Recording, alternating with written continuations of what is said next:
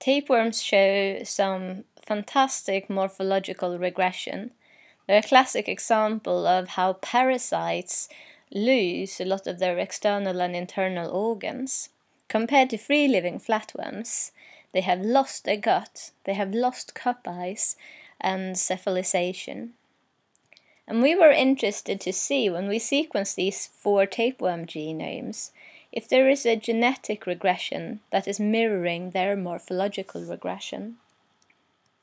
So we set out to find conserved domains which are present in other animals but have been lost in tapeworms.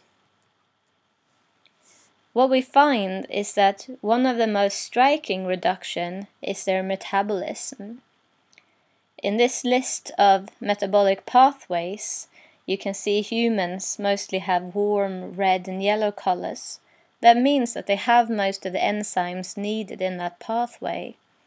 Whereas tapeworms, they're almost only blue colors, indicating that they've lost lots of key enzymes.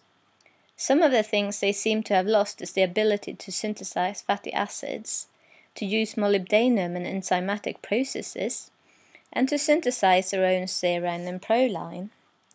And all of this, of course, go together with the fact that free-living flatworms, they eat, they have to digest the food and take up nutrients. Whereas the tapeworms, they don't have a gut, they absorb all the nutrients they need from the host, and they tend to use very simple substances. It even seems that they lost a whole organelle, the peroxisome. So the peroxisome is a small organelle surrounded by a lipid bilayer that breaks down fatty acids and some amino acids as well.